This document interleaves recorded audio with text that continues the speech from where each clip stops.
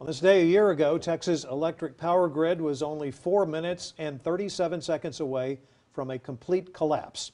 The 2021 February freeze left millions of Texans in the dark without heat for days, and it happened in the midst of the 87th Texas legislative session. Lawmakers mandated changes to our power grid, but were they enough? KXAN's Maggie Glynn checks in a year later with the leaders of the Public Utility Commission and ERCOT.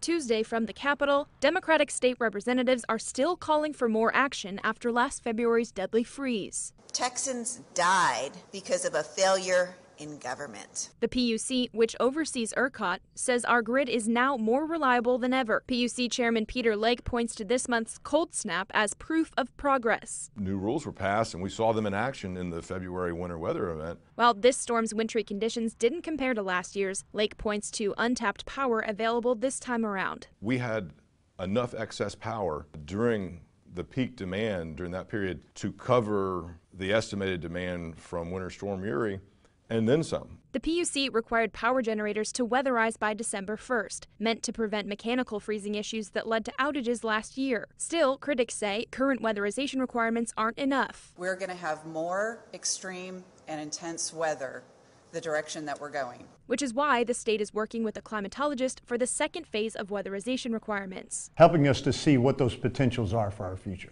Natural gas suppliers overseen by the Railroad Commission did not have to weatherize before this winter. We did not require the same for the gas that feeds the power companies. The Railroad Commission is expected to lay those specific requirements out later this year. I wish that they had moved as quickly as the Public Utility Commission in getting something ahead of this winter. In the meantime, ERCOT is working to establish a gas desk that would let the state know when suppliers run into issues and can come up with a solution in real time before the problem pulls generators offline. Perhaps there's a compressor that's not working. If we have that information, that makes our entire system more reliable.